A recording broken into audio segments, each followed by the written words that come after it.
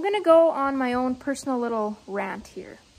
So, as you may have gathered from the title of this video, it's very obvious that this video is gonna be about why we don't rip off our neighbor, or anyone really. But this is something that has kind of bothered me ever since I was a little girl. But I notice it a lot in the mainstream world, but also in the farming world. I've noticed it quite a bit. We've been really blessed and really lucky to have surrounded ourselves with some really awesome, great people with amazing morals and ethics, and an awesome community that looks out for each other and is supportive. But I will say there's definitely some bad apples out there, not just around us, but just in the farming community in general. And I just wanted to, I guess, talk about like why we don't rip off our neighbor. So it might be a little bit tempting, especially if you are in a bit of a desperate situation or you really need money or something like that, to rip someone off or not tell someone all the details or kind of tell half-truths about something. So I'm going to give some examples that, these are kind of examples that I have experienced in my own personal life, but I'm sure others have as well. So first example is when you go to buy a horse and it's advertised and you get there and it's something that was not advertised, or you get it home and you realize it's a completely different animal than what you thought it was.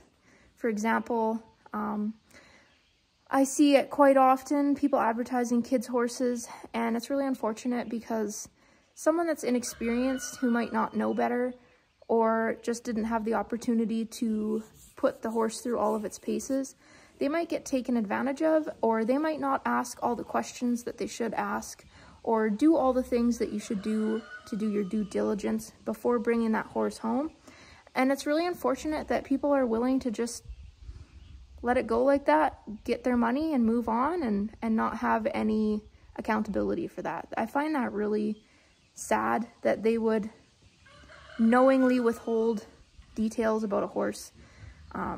Like say, for example, it's a bucker if you haven't warmed it up enough at a lope, or whatever. They might have some kind of vice that could be actually really quite dangerous, or it could just be a vice that to someone that's experienced is not a big deal, but to someone that doesn't know how to handle that or how to remedy that, it might be a much bigger problem or become a bigger problem in the future.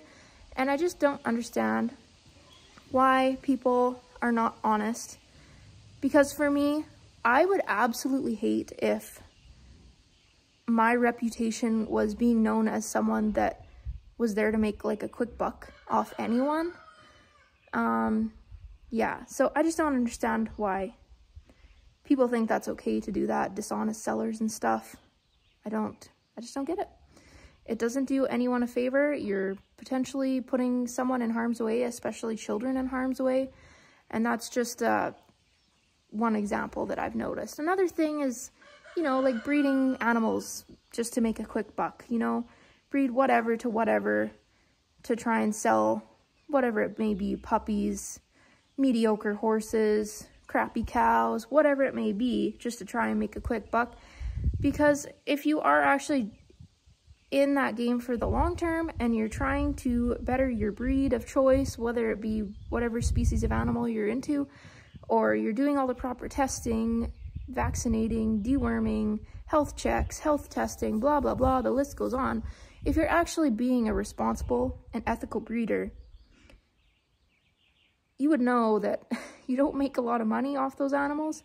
What you're trying to do is create something that is useful for the application it's intended for. So for example, a livestock guardian dog is supposed to be a working dog to protect your stock.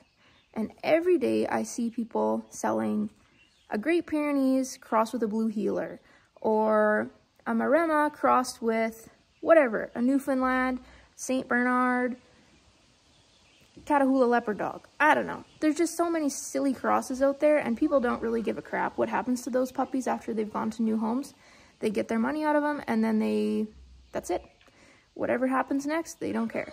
If they have health problems down the line, if they have behavioral issues, serious behavioral issues down the line, they don't care. They have no accountability, no responsibility for what happens to those puppies after they leave their possession. And I don't agree with that because, well, I just think it's dishonest and it's not very responsible.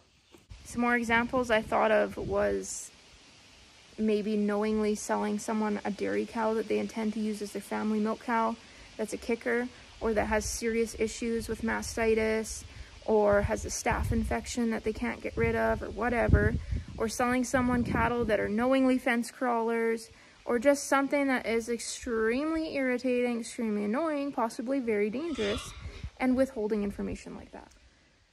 But regardless, those are just some examples, and I'm sure there's hundreds and hundreds of more.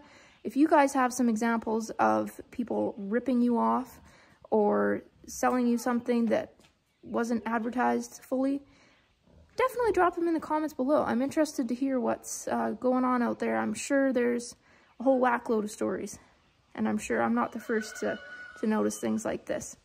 But one point I want to make really clear in this video is that the reason why I don't believe that it's okay to rip off your neighbor, or anyone really, is because, for one, it gives you a really crappy reputation. I don't want my name attached to being a bad seller or dishonest or any of those negative connotations towards my farm. And secondly, those are going to be the people that are going to bail you out in a time of need. If you're in an emergency situation, those are going to be the people that are going to be there and help you and support you and encourage you and get you out of a tough spot. So if you're screwing those people over, they're going to be probably a lot less inclined to help you in the future. If you're familiar with where we live in northern Alberta, or if you've heard about it on the news, which I'm sure you probably have by now, we've had a really awful wildfire season so far. Thankfully, we recently got some rain, but there's been a lot of evacuation alerts and evacuation orders where people have had to get out fast, get livestock out fast, and find somewhere else to house them with very little notice. So that is just a really good example and a really good reminder of who's going to be there for you in your time of need. It's most likely going to be your neighbor or someone in the same industry as you. So if you've screwed people over, they're probably going to be less likely to help you in a situation like that. And that is a situation where you have absolutely no control over it. So yeah, just a good reminder that you're going to need someone in your corner when shit hits the fan.